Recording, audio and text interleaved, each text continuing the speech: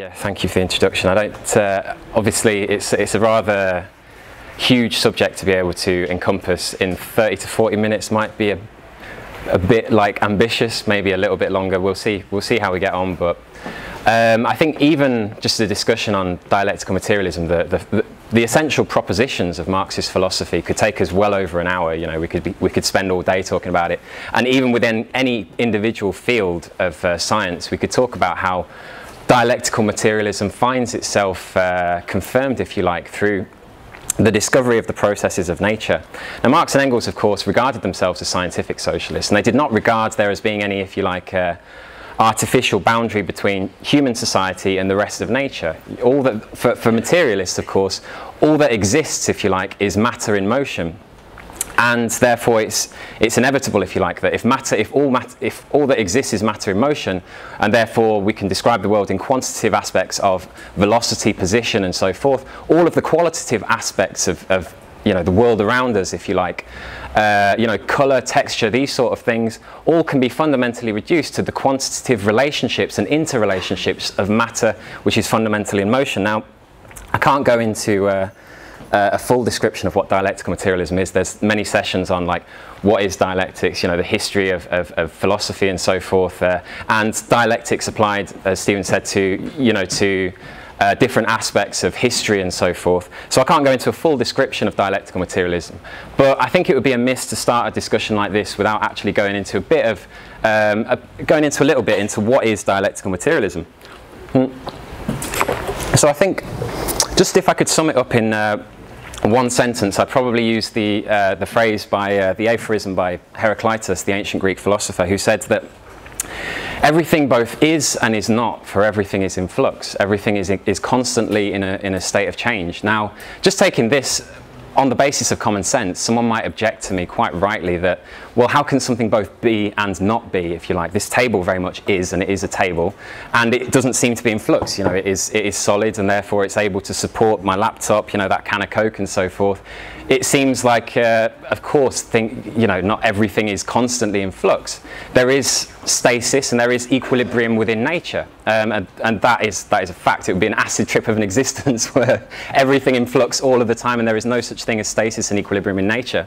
But of course, within the sciences, the whole essence of all of the sciences is to be able to explain the particular equilibria that arise, as well as to explain the changes, the discontinuities in nature and so forth. And I would push back on someone that says, like, this table seems completely solid. No matter how long I look at it, it doesn't seem fluid and changing. If you look at it on the microscopic level, of course, even a piece of furniture like this, you'll see it's constantly interacting with the environment. It's absorbing moisture from the atmosphere. There will be fungi and microorganisms which will be breaking it down. There will be, for every time someone puts something on this table, microscopic stresses will be opening up, and eventually those quantitative changes, if you like, will lead to a qualitative transformation. The table will collapse, or more likely it will be thrown away before it gets to that stage or something. You know, quantity transforms into quality. What appears at first sight as being completely static and unchanging, on further investigation proves to be in a constant process of change. All that is static and in equilibrium is relative, and we have to define the limits of the sort of relativity of that equilibrium, if you like, throughout all of the sciences. It requires explanation. Now, if this table was to break down, it doesn't have wooden legs, but say it lost a wooden leg and it did have wooden legs, so just forget suspend reality, if you like, for a moment, and I was to replace one of the legs or something on this table, then I think I would be well within my rights to say, is that now the same table? And there is no simple answer. Yes, it is the same table, and no, it is not the same table, because it is constantly in a process of change. There's I don't know, I apologise for the European visitors here if no one has seen Only Fools and Horses. It's a very funny sitcom, but there's one character in it showing the sort of the contempt, if you like, for manual labour that exists within society at large and within the sciences. There is a street sweeper who is naturally stupid called Trigger, and he jokes to his companions, if you like, that he's had the same broom for 20 years. And they look at him in amazement. How can you have the same broom for 20 years? He says it's had 5 new heads and 10 new handles. And they look at him like he's an idiot, like, oh, it's not the same broom, obviously, because you've replaced every piece in it. I prefer to think he's actually has a firmer grasp of dialectics than his semi-lumpen, semi-petty bourgeois friends, if you like, that he's trying to bring some sort of Marxist education to them, if you like. But there is, you know, things are constantly in a process of change. Let's look at it upon further investigation. If we go into this table, if I say, what is this table? Someone could say to me, it is, you know, it's molecules. You know, there are atoms, protons, electrons, and neutrons. They make up molecules. They are in chemical affinity with each other. They make up cellulose molecules, which in life, when it was a tree, would have made up the structure of the cell. And over many cells, you would have had the bulk properties of the wood, which gives this the bulk properties of a table. It's able to support my laptop, for example.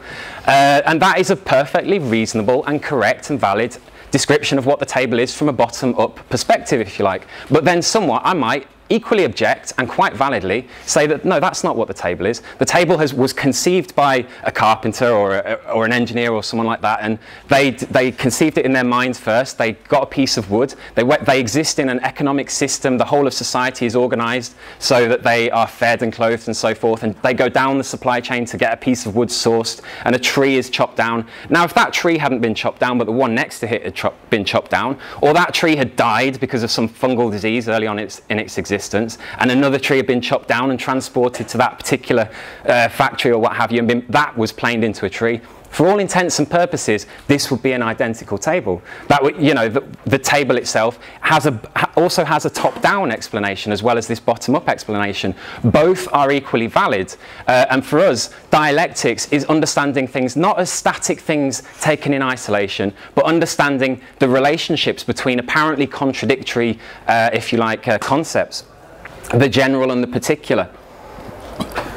The unity of the accidental and the necessity, you know, that this is made of these particular atoms is entirely an accident that one of those trees was chopped down, turned into a table. It could have been another one, if you like. That all of these, the part and the whole, there is a constant interrelationship of matter, if you like. And we understand things in their interrelationships and in their contradictions and in their evolution. We do not break things down, if you like, into that is the essence of the dialectical method. Now, someone might then say, okay, now you've explained the dialectical method in excessive depth through this table, if you like. Well, what you say isn't particularly very profound at all. You know, actually, that's common sense. That's entirely common sense. And I might grant you that that is common sense, if you like. But if as the saying goes, common sense is not so common quite often. And we find that there are extremely undialectical attitudes abound within society. We've all come across it. That confounding argument that cuts you down mid-flow, if you like, as a socialist. Well, your ideas all sound very good, but human nature, like just 2 words that cut down an argument, and you know, you may as well just give up human nature. And we've all come across it. And what is not expressed in 2 words, what is not explicitly made explicit, is there is a deep set philosophical point of view that is expressed in those 2 words. Namely, that there is a human nature which is completely static and unchanging, irrespective of the, if you like, the tens of thousands of years of human society. That human nature is essentially static, if you like. And furthermore, it actually expresses a lot more than that.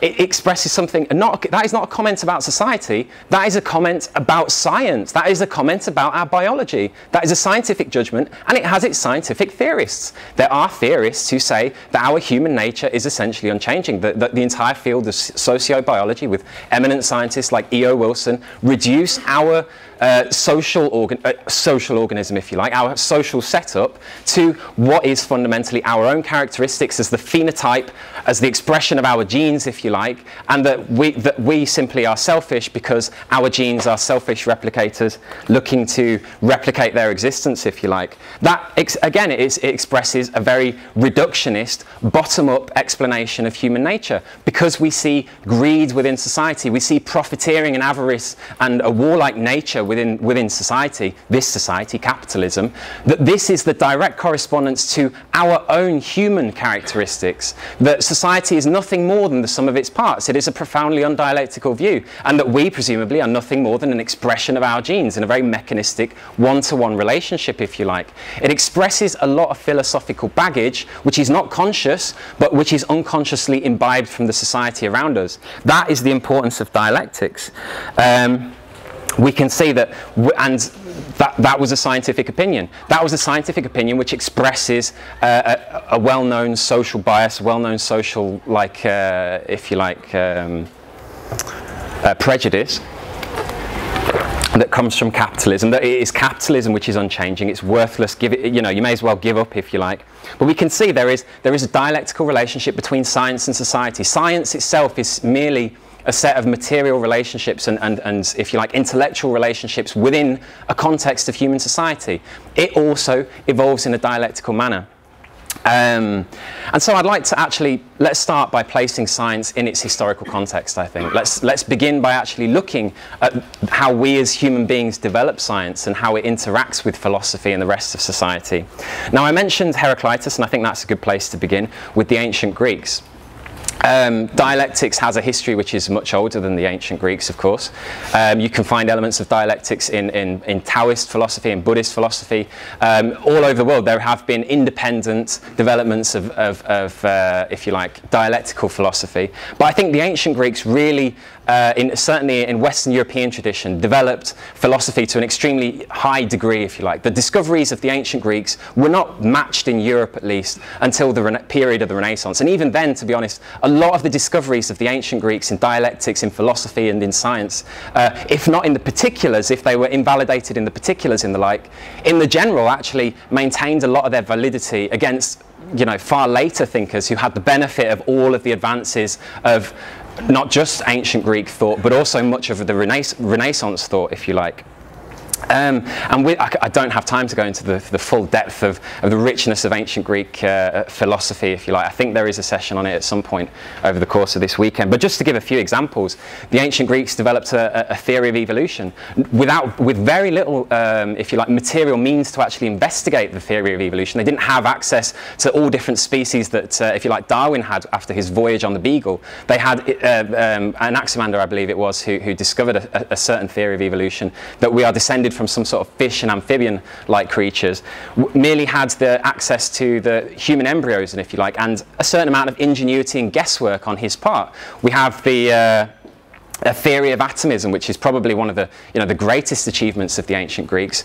And when you read the atomistic writings of people like Lucretius, the ancient Roman philosopher, you see there is a certain naivety, childlike naivety, but there is also a glint of brilliance in these writings, if you like. They achieved all of this, and they achieved it in spite of the low level of technological development. In fact, what is remarkable is there is almost no connection between the tremendous intellectual feats of the ancient Greeks and the material conditions around them. It didn't advance, if you like, industry or productivity. Quite the contrary. The slave system proved to be very regressive at a certain point, precisely because you could not actually apply the developments in philosophy and science and so forth to ever more finer techniques, because of the limits of the slave system itself. It relied upon a revolution in the economic and social conditions to carry that forward. And of course we know that the ancient Greek philosophy was based upon, and the achievements of ancient Greek science as well, or natural philosophy, was based upon the slave mode of existence. In other words, these people could only think and philosophize and come up with scientific concepts on the basis of the fact that they were fed, they were clothed, they were housed by the slaves. You know, these, and eventually, of course, we have mental labor and philosophizing are raised to something far more noble than mere manual labor, if you like. It was the privilege of a ruling class.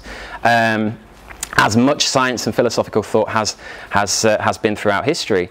And if we, obviously, as I say, this wasn't able to take society forward. Society didn't move forward in spite of these tremendous achievements. Eventually, it arrived at an impasse, and of course, we have the collapse of classical ancient civilizations.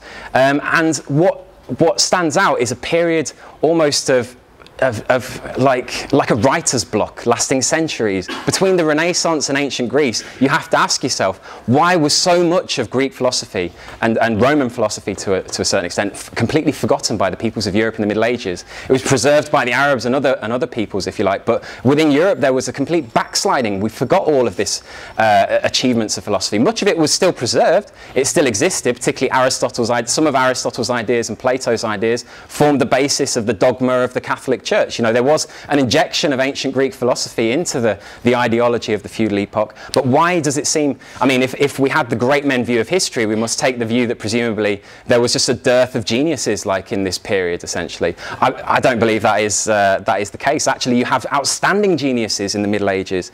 One quite noteworthy example is a man called Nicole Dorem, who was a French, he was a French clergyman of, I think, the 14th century, and he made some remarkable discoveries. He studied Aristotle and Plato's writings, in particular the physics of Aristotle, and he came to conclusions with regard to mass and inertia, which in many respects resembled the ideas of Newton 400 years later. Yet we don't talk about Dorem's first law of mechanics, we talk about Newton's first law. Why is that? There is 400 years separating them, and there is 400 years of social progress, social change that took place, if you like, within that period. His writings were merely essentially dismissed as well, very interesting commentaries on the writings of Aristotle and so forth, on ancient Greek philosophy. But fundamentally, the dogma of the Catholic Church dictated what was allowed, if you like. To quote St. Thomas Aquinas, philosophy, and therefore also natural philosophy, was merely the handmaiden of theology. Thought, if you like, abstract thought, theoretical thought, sorry, was the monopoly of the ruling class, and the ruling class were fundamentally linked to landed property and also to the spiritual and temporal dictatorship of the Catholic Church, which justified this feudal system throughout the Middle Ages. So there were tremendous thinkers and geniuses, but all of that thought was subordinated to the class interests of the ruling class. What was necessary was a revolutionary class to come along to liberate that, if you like, philosophy and natural philosophy from the spiritual dictatorship, from the position of being a mere handmaiden of theology, and turn it into a revolutionary weapon against the old feudal elites. And of course we know that that happened in the period roughly equivalent with the Renaissance and with the Reformation. There were some great thinkers who did come along and, if you like, liberated science, if you like, from the spiritual dictatorship of the Catholic Church. And not only the Catholic Church, indeed, also the persecutions of the Protestant Church as well, and religion. And that class, of course, was the bourgeoisie. And one of the first, if you like, revolutionaries within science to turn it literally into a weapon against the old ideology of the feudal epoch was Copernicus, Nicholas Copernicus, the Polish astronomer, who literally shattered the crystal spheres of the heavens, if you like. The whole cosmology of the Middle Ages, which was based on the ideas of a guy called Ptolemy, who was a Roman cosmologist, was based upon essentially the theoretical justification of the feudal order. We have the Earth at the center of the universe, and the Earth is the center, of course, of God's creation. Everything is imperfect on it, but it is fundamentally it's where we live as the highest point in God's creation. And beyond the Earth, you have the various spheres of the moon, of the planets, and of the stars. And they've completely forgotten everything about ancient atomism. In fact, Epicurus was completely denigrated as being in favor of some sort of hedonist materialism, if you like. These spheres were made of perfect crystalline substance, of course, because God is perfect, and that's where God lives. And they were rotating around the Earth at the most dramatic speeds. Of course, the sphere of the stars was rotating at the most absurd speeds of all, because that was where God lived. There was only one being in existence which could move these spheres at quite an outstanding rate, if you like.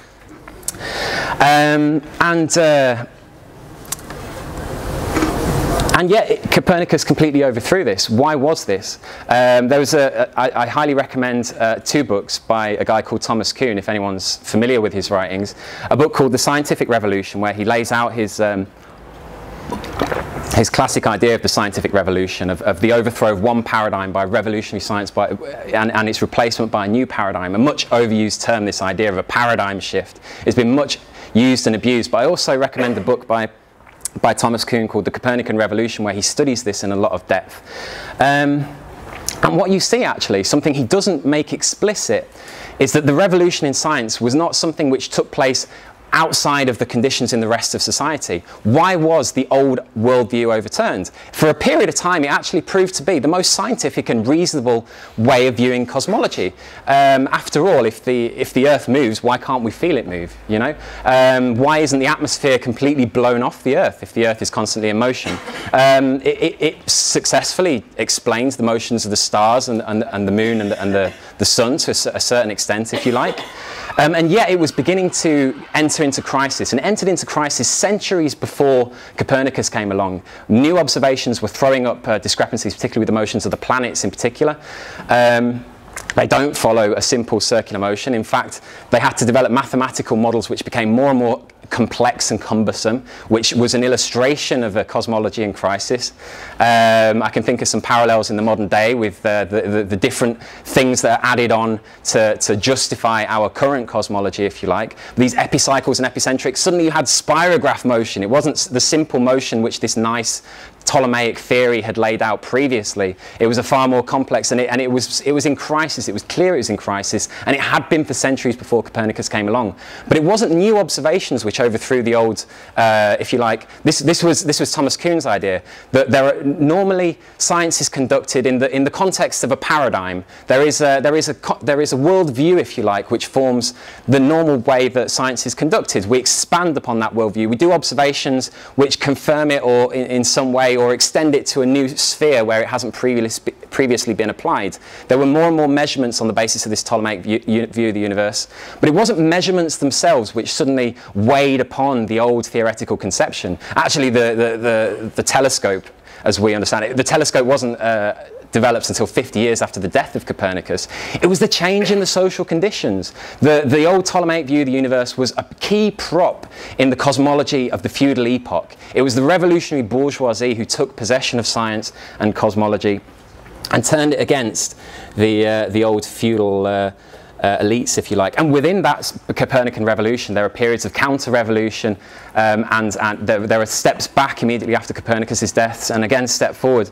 But eventually this forms, through Galileo, through Kepler, and with Newton, it forms a complete worldview, if you like. It gains a certain amount of perfection. It becomes a new paradigm, which through the scientific revolution has overthrown the old paradigm. And with Newton, we have a real revolution within physics. Because Newton, for the first time in his theory of the general theory of gravitation, unifies the physics that we see here down on Earth with the physics which takes place in the heavens. Now, I don't think it was any coincidence that the scientific revolution first took place in the sphere of astronomy and cosmology, because it's so you can study the very predictable motions and theorize about them. Things are very different down here on Earth. Things don't follow simple repeating patterns. You can't get away from dialectics when you study how things actually evolve down here on Earth. People are born, they live, and they die in that order.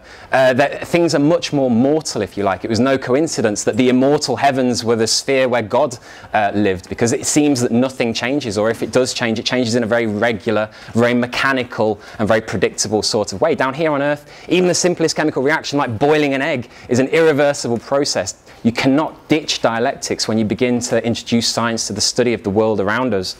And of course, Newton unified the physics of the heavens with the physics of the Earth. The irony, of course, is that Newton had absolutely no interest in philosophy. The philosophical implications of the Newton's revolution in physics eventually would lead to the introduction of dialectics to the heavens, if you like. But that wasn't Newton's philosophical outlook. He had a complete contempt for philosophy, summed up in his quote from the Principia, that physics beware of metaphysics, physics beware of philosophy, in other words, was what he was essentially trying to say. How are we doing for time? About 25. Oh, okay. It was... he had Indeed, he had no interest in physics whatsoever. The irony is that he was a complete slave to one of the predominant philosophical theories which was arising in this period of time. That is the philosophy of mechanical materialism. We see that Newton's theories fed into that philosophy, and he also himself adopted essentially that worldview of an essentially clockwork universe where the world is separated into its isolated particles, and if we could just simply understand where the position and velocity of everything is, we could predict the whole like a piece of clockwork, we could predict the whole unraveling of the universe for all eternity. That was Laplace's conclusion from Newtonian physics. And Newton himself simply, he was himself a religious man, and he believed that if we could just, all that was necessary was a first impulse by God, and everything would continue along its motions for all eternity. In other words, it was very much a mechanical materialism. Everything broken down into its parts, which are essentially seen in isolation, rather than seen in their interconnections, if you like, obeying completely ahistorical laws of motion. And indeed, Newton's laws, when considered on their own, do not tell us anything about the way the world is going to evolve. There is no direction of time, if you like, in Newton's laws, for example. And that had a tremendous importance for the development of also of philosophy. We see that the period that we're talking about is also the period of mechanical materialism, which from people like Francis Bacon and John Locke led to a conception of materialism where we are ourselves also essentially nothing but complex mechanisms, and we passively interact with the world around us. That motion, that matter interacts with us in a very mechanical way, and we only have the sense perceptions of the world around us through which we actually we can tell something about the world itself, if you like, that we cannot know the thing in itself. This is from actually the limits of mechanical materialism. We see a descent into subjective idealism with people like David Hume and Bishop Berkeley directly drawing upon the weaknesses, if you like, within mechanical materialism. And it's actually no coincidence that the first attempts to introduce dialectics into the cosmology was by Immanuel Kant, whose theory of the nebula hypothesis was rejected in many respects right up until the 20th century, where he talked about the idea of, if you like, the solar system itself has a history and an evolution. But anyway, I'll come back down to earth for a second, if that's all right.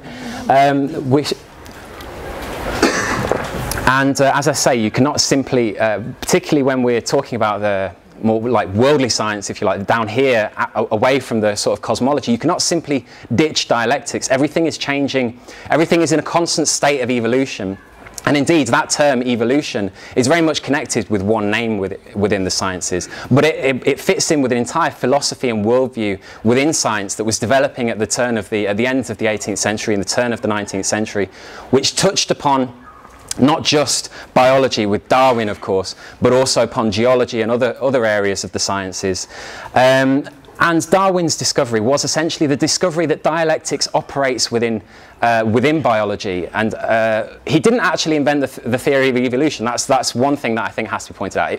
To Darwin, we don't owe evolution. Everyone knew that species and creatures evolved down their lineages. Of course, like amongst dogs, we have like some of the most monstrous examples on some occasions of what human selection, if you like, can do. We know that there is, if you like, this quantitative change generation from generation. We can see that around us. That was entirely known, those quantitative changes. What the revolution that Darwin undertook was to link those quantitative changes to the qualitative transformations between species, to see that in the natural variation, which was well known and well understood, that we see around us, lays the basis and the potential for the qualitative transformations between species, the emergence of one species out of another through descent and through natural selection. And this was essentially the introduction of dialectics into the field of biology, for which, of course, Marx and Engels were tremendously enthusiastic about the ideas of Darwin, but he fit into a much broader intellectual, if you like, tradition of evolutionism. We have also Charles Lyell, the geologist, who in many ways actually informed Darwin's views, developed a very similar theory, if you like, of the evolution of our geological landscapes. It's the quantitative processes which go on around us on a day-to-day basis, lay the if you like, the fundaments for the huge transformations we see in our geology. The process of sedimentation by rivers, the cutting of valleys by rivers, the volcanism, all of these sort of things. These small changes that take place on a day-to-day basis were well known and well understood. And it was also well known and understood prior to Charles Lyell that there are entire geological epochs which are separated from each other, that there are massive changes have been wrought in our surroundings. And the predominant theory previously was that something from the exterior had changed a fundamentally unchanging system. It was the theory of catastrophism, of, if you like, Noah's flood coming along every so often and completely changing the landscape. The geology would undergo a revolution, but not one that was inherent within the contradictions within the nature itself, if you like, but one which was essentially foisted upon nature by God or by something external, some external force, if you like. Lyell's theory of geology, of uniformitarianism, was essentially the introduction of dialectics to geology. And within Lyell, there are limitations. This change was, if you like, this evolution was perceived in a very gradualistic sense. As scientists, they were not immune from the philosophical prejudices of the society around them. They imbibed those prejudices, and both were, in Britain in the start of the 19th century, had a philosophy which was fundamentally that of bourgeois reformism. They had, I mean, in the case of Darwin, for example, he was directly inspired by the ideas of Malthus, of the principles of population, whereby we produce food at an increasing rate of resources are increased at an arithmetic rate, whereas population increases at a geometric rate, and therefore there is a struggle for existence, and there is, it is essentially unnatural, and therefore the wrong thing to do under bourgeois society to feed the poor. This was the theory of Malthus, if you like, and Darwin himself was directly inspired for that. So inspired by that, and so if you like, the natural selection. Evolution by natural selection is perfectly correct. The interpretation which Charles Darwin gave it involved a whole load of philosophical baggage which came from the bourgeois society in the early 19th century, of the struggle for existence. It was the imposition upon nature of essentially laws of capitalism, if you like, of the law of the jungle within capitalism being applied to nature as if it takes place simply in that sort of way. And of course, with a bourgeoisie in Britain that has a revolutionary past but is keen to exercise that past, if you like, there is a theory that is dominant within society of like we say, of gradualism, of reformism, if you like, of slow change. Yes, change, but slow, gradual, non-catastrophic change was definitely on the order of the day. And we see that was very much a characteristic of Darwin's theory of evolution, of slow, gradual, percolating change. And if you look even at the start of the 20th century, of the tree of life, how it unravels, you'll see that these branches slowly sort of come apart from each other like this. There are no catastrophes, if you like. There is no stasis within nature. And Darwin was perturbed by the fact that there is a lot of evidence which doesn't really go into supporting that, particularly in the fossil record. He was very well aware that these sort of, if you expect slow, gradual change, you expect to see all of the intermediate links between one species and another as you have biological evolution. That is not the case. Nature is full of holes within the fossil record. These so-called missing links exist across all sorts of species, which is very easy to dismiss when we're talking about, for example, vertebrates, because when vertebrates are fossilized, they usually are fossilized in large groups where all of the bones get mixed up. You don't have full, complete skeletons.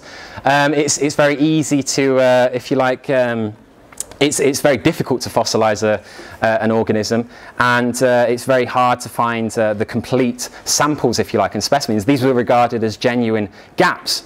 So it's, again, with the progress of normal science within the old paradigm of Darwinian gradualistic evolution, you instep individuals such as Stephen Jay Gould and Niles Eldredge in the 1970s, and tried to actually, let's find these gaps in the fossil record. And Niles Eldredge actually went out and was like, well, we can't find them amongst the vertebrates. Let's have a look amongst arthropods, for example, trilobites. And he went out and did a statistical study of trilobites, because they exist in their millions across entire geological epochs. They exist in all sorts of different continents and so forth.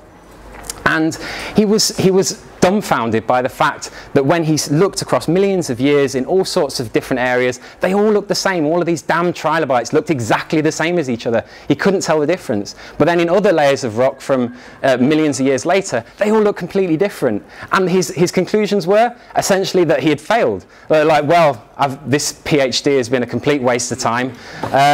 May as well go home. You know, that was his first conclusion.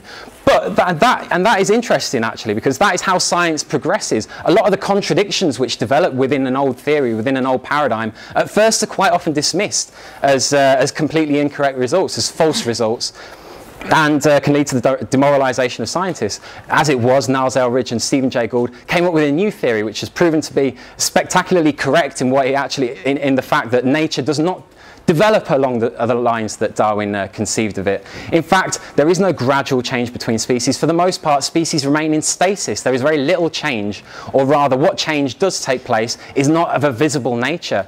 And then there are very short periods in geological terms of radiation of species, of new species emerging, of qualitative transformations taking place within nature, i.e., according to the theory as it was called of punctuated equilibrium, you have species existing in equilibrium, but it's punctuated by periods of catastrophic change of new species emerging, such as in the Cambrian Revolution, where you had suddenly, for millions of years previously, all you had were these single-celled organisms, and suddenly an explosion of these multicellular complex organisms emerging.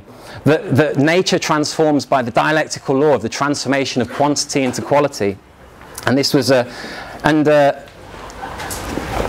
and the modern genetics has magnificently actually confirmed this theory of, if you like, punctuated equilibrium by giving concrete examples of how individual quantitative genetic changes are necessary for a qualitative transformation of an organism. I can think of, there was a brilliant experiment in the 1980s on E. coli bacteria where they examined, if you like, hundreds of generations of E. coli bacteria in the laboratory, where you can see evolution taking place because the species, the organisms replicate at such a rapid rate. And what they noticed was a sudden transformation in the E. coli. They started consuming a chemical which was placed in these Petri dishes, which wasn't meant to be consumed. They put some glucose in there as food, and then some pH stabilizer. And then suddenly they found one morning they woke up and these E. coli were eating this other chemical that wasn't meant to be eaten by E. coli bacteria. It was a complete transformation in the organism. It was a new domain that they had essentially broken out into. And they proved that what was necessary to get to that stage was a whole series of quantitative changes within the genetics of the E. coli. And the same thing has now been proven of quantity transforming into quality in, across different organisms, if you like, for everything from stickleback fish through to bacteria.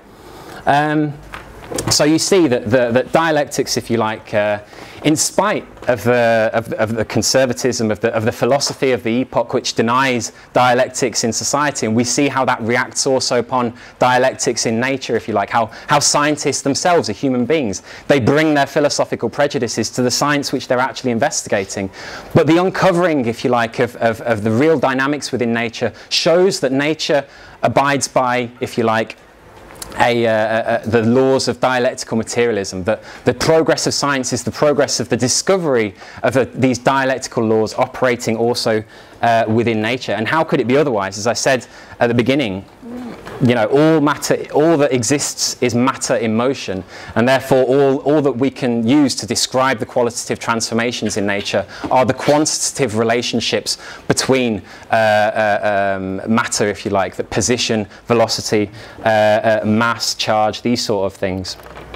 But I think something that is important, and as we've demonstrated with the progress within science, there are steps forward, but there are also steps back. The general trend within human history is a trend towards an increasing, if you like, breadth of scientific knowledge, of a greater profundity of our understanding of nature, and greater control over nature itself. And yet that has not been without its steps backward. It is not a linear and it is not an automatic process. And we see that capitalism itself brings its own laws to bear upon the progress of science. It is one of the most dramatic aspects of capitalism is how far it penetrates into all spheres of human activity. The division of labour between mental and manual labour on the one hand, but within the sciences themselves. There is a necessity, if you like, to specialise within the sciences. Of course, there is that necessity. But the division of labour, if you like, carries that to an extreme. And we see within the science, I mean, I don't know if there are any scientists here, but there are biologists who will spend their entire life studying biochemistry. And, you know, it requires specialists. You know, they may know very little about anatomy. There are anatomists who will know very little about the complex behaviour of the folding of proteins within the cell. And it is natural that science should progress in that sort of way to some extent, but when taken to an extreme, as we understand, things can turn into their opposites. As Richard Lewontin said, and he was quoting from some other biologists, nature does not exist in its parts. You do not see heads and feet and hands and ribs in nature. You only see those under the knife of the anatomist. Within nature, there are only whole organisms that can only be fully understood in their interaction, if you like, with the rest of nature. That's not to say that, of course, that, as I said previously, breaking down things into their constituent parts is a necessary aspect of progress, if you like, of scientific progress, of understanding the dialectics within nature. For example, it would be impossible to imagine modern chemistry had, depending on who you believe, made this discovery, had oxygen not been isolated by either Joseph Priestley or the other, what's his name, Lavoisier. It's necessary to be able to isolate things into their parts to understand the quantitative relations between them, if you like. Nowhere in nature do we see native chlorine, or very rarely do you see native chlorine, if you like, and yet it's all around us in combination with sodium in table salt and so forth. It is necessary to break things down, and within physics, within chemistry, within all the sciences, we break things down, we take them out of nature, we rip the parts out of nature, and we study them in isolation, we study them in equilibrium. Let me just have a look. And yet, of course, when we put them back into the rest of nature, things behave very differently. Equilibrium, to the extent that they exist, are only temporary, whereas in the laboratory we can set boundary conditions to an ideal gas equation, for example, that everything is at standard room temperature and pressure. There is no standard room temperature and pressure within nature, if you like. There are no simple mathematical laws which will be able to describe nature in its full complexity. And we see that even when things achieve a very minor level of complexity. So, for example, with Newton's laws, which he thought of as, and Laplace and others thought of as giving a very simple description of the universe, behaving in clockwork, if you like. If you have more than two bodies, if you have, say, three bodies in gravitational relationship with each other, in orbit of each other, what you see is you immediately generate a chaotic system. You cannot predict that no matter how hard you try, because if you place those three bodies in a slightly different position, the motion will be qualitatively different after just a few rotations, if you like, of these orbiting bodies. And the three-body problem presents one of the, if you like, it's one of the classic problems of Newtonian physics. You see chaos within nature, where the smallest quantitative change can lead to a complete qualitative transformation. We know this principally as the butterfly effect, of course, where a butterfly flaps its wing in one part of the world can lead to a hurricane in another part of the world. Irreducible complexity exists in nature, where things cannot be simply understood in terms of simple scientific laws. These remain abstractions, if you like. And we, of course, though, studying dynamic non-equilibrium systems is an extremely difficult task, and for the most part it has been completely intractable. We cannot give an accurate, if you like, description of how the three-body problem unravels. But with computers, with modern computing, we are able to finally begin modelling these complex systems, if you like, and giving them a mathematical description. And it's out of that, actually, which we've seen the development of modern chaos theory, of complexity theory, which has found remarkable patterns across the whole of whole number of different fields. with the, as I say, chaos being one of them, the idea that small changes, if you like, lead to complete qualitative transformations where the system after a few generations doesn't actually resemble itself. But we also have the opposite law, if you like, is also inherent within complex systems, dynamic, non-equilibrium systems, where you see the emergence of extremely complex qualitative formations which are very much independent of the initial starting conditions. For example, the evolution of fins and flippers within all sorts of different organisms that started from very different starting conditions but converged on very similar qualitative conditions. And I highly recommend in this regard a book by Mark Buchanan called Ubiquity, which looks, if you like, at this, how dialectics has been rediscovered in chaos theory and complexity theory in the modern period. And I'd like to, yeah, I'll sum up now. So, as I said previously, I don't think that progress is inherent within science. We've seen periods of, I sometimes think that we do have the idea that maybe with all of the knowledge that has been accumulated from the ancient Greeks to the modern scientific revolutions, that we are in some way, there's no possibility that we can take a step back, if you like. There could be no return to a dark age in the modern period. But one thing I think that, I've pointed out now, and I think I want to re-emphasize, is that there is no separation between science and the rest of society. When society enters into crisis, we also see its reflection within the sciences itself. It's not immune to that. It is not an automatic process that science will go on advancing, if you like. And we see the elements of crises in the sciences at the moment. There was one scandal came out in the most recent period of how the sugar industry has basically blamed fats for the last few decades for the rise in heart disease, obesity, and these sort of things. The oil monopolies, when they try to pull that sort of thing with global warming, they've essentially been caught out. No one really buys that sort of, if you like, climate change denial. But the sugar monopolies have been getting away with it for years, essentially. We do still, intelligent people, thinking people, have bought into this sort of bad science, which has essentially been bent in the interests of capitalist monopolies. But beyond the obvious scandals, there are more insidious, more unconscious effects, if you like, of the capitalist crisis and how that affects the sciences. The dressing up of all sorts of once seemingly defunct philosophical ideas, of idealist conceptions, being revived with, to quote Lenin's phrase, all of the tinsel of modern science being churned out with a new form, if you like, such as the justification of idealist conceptions within quantum mechanics that we see with the Copenhagen interpretation. We see a philosophical crisis within science. Recently, there was a debate within Nature magazine over what is the scientific method. There are those amongst the theoretical physicists and mathematicians who believe that science doesn't have to necessarily have any relationship to experimental science, that the beauty, if you like, of the theory itself is sufficient justification for the theory. There is another crisis within science, is the reproducibility crisis, which has been stalking a number of scientific fields for a period.